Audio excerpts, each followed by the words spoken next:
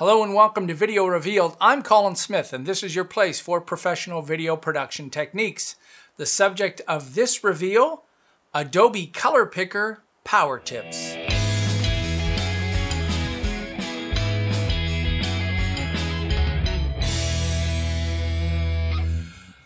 All right, you might think that there needs to be a tutorial on the color picker. Abso-freaking-lutely. And I'll tell you that because I watch people who are new to the color picker. And the first thing that is hard to understand just about picking color is there are three things to pick. Primarily in the hue, saturation, lightness, or brightness model of things. What's the hue? How much saturation of that color is there, and how bright that color is. And then you can also be picking CMYK and others and YUV. But the bottom line is you have to pick three, and I've watched a lot of people stumble with the Adobe Color Picker. The other thing is, it's not the same in each application. I'm not going to show you everyone, but I'll show you the color picker in Premiere Pro, which I think is the best, Photoshop, InDesign, and Illustrator. Let's have a look.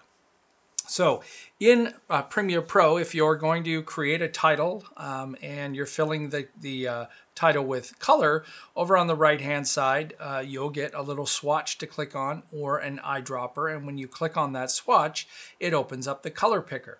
And the first thing you'll notice is the default setting on the letter H, which is hue. And what that's doing is it's changing the hue. It actually changes this bar to change the hue. And if you grab the bar itself, you can move that bar up and down. And what you're doing is you're not changing anything else except the hue. You're not changing the saturation, you're not changing the brightness. When you do move this, you'll see other changes occurring in the other models, whether it's RGB, YUV, or hue, saturation, and lightness. And you can see as I'm changing it, the YUV is changing in all three numbers, and the RGB is changing in all three numbers also. So what you might not know is that, and of course you can move your mouse into this area and click and pick different colors, but what I find hard, some people don't understand, well, first of all, that they can move this, or that you can click on this area. So now I'm just changing the saturation, and I can move this and change the saturation. So if I pick a color, I'm going to grab the eyedropper, go into my preview area and click on his suit, and now I've picked the color of that suit. I could saturate that blue. So it's the same as that blue, but it's more saturated. Or we could pick the original color of the title, so I can click on that title and I can change the brightness of that. So let's say that I wanted to keep it red but a little less bright. So I could brighten it up or darken it up. I'm just changing those.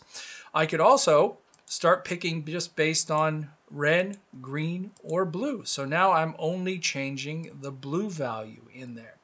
The other cool thing is, and of course I can do that through hue, saturation, lightness, and YUV colors. But what I think is really cool is that you'll notice that these numbers in Premiere Pro, and Premiere Pro likes to indicate what you can change by giving you the number blue. If you move your mouse over one of these, it will change to the little hot text, which is the hand with two arrows. You can actually click and drag this. Oh, look at that. That's pretty cool. So I can go over to the U value and YUV and start moving that. And you notice as I change that, because I'm over here in the hue value, I'm changing the U value in the hue model.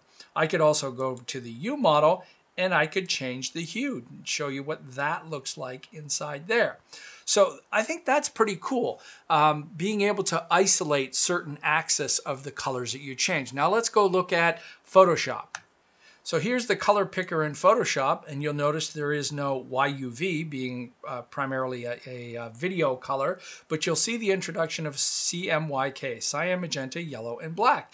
And look at that. It's not over the numbers themselves, but over the letters cyan, magenta, and black. You can actually change these by dragging it up and down. That makes it pretty cool, right? And if you add the shift key to this, it will jump up and down pretty quick, so I can get to 100% black. I could also drag down here to 100% black, but you may notice something that when I drag, I'm at 100% black. Look where 100% black is. It's not all the way down there. It was somewhere up here. Much easier to do. But you can also do what I was showing you in Premiere Pro, which is we can choose either model and change that model there. The scrubbing of the numbers, the hot text, does not work over here on the left or the top in LAB colors, but it does work in CMYK. All right, let's go look at Illustrator. Illustrator's even more different. We get no sliders, no hot text at all. You can enter the numbers you want.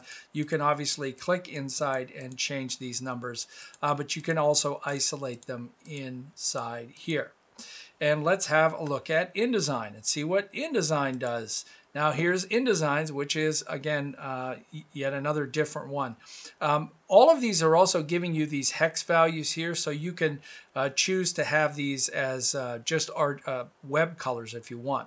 But there's no scrubbing, no hot text, but you can change into these models and look at the colors. So you see why you need a tutorial just on the color picker? Because it's different in every application, and there are some really cool features. I really love the color picker in Premiere Pro. I will choose that one over the default Microsoft or on OS X on the Apple color picker, because I think it's much more powerful. All right. Thanks again for everybody who's supporting Video Revealed. I really do appreciate it. If you're new to Video Revealed, then please subscribe. If you're not already an Adobe Creative Cloud user, there's a link in the description for you to get your free 30-day trial. Until next time, I'm Colin Smith, and it's my job to get you picking the right colors and looking your best.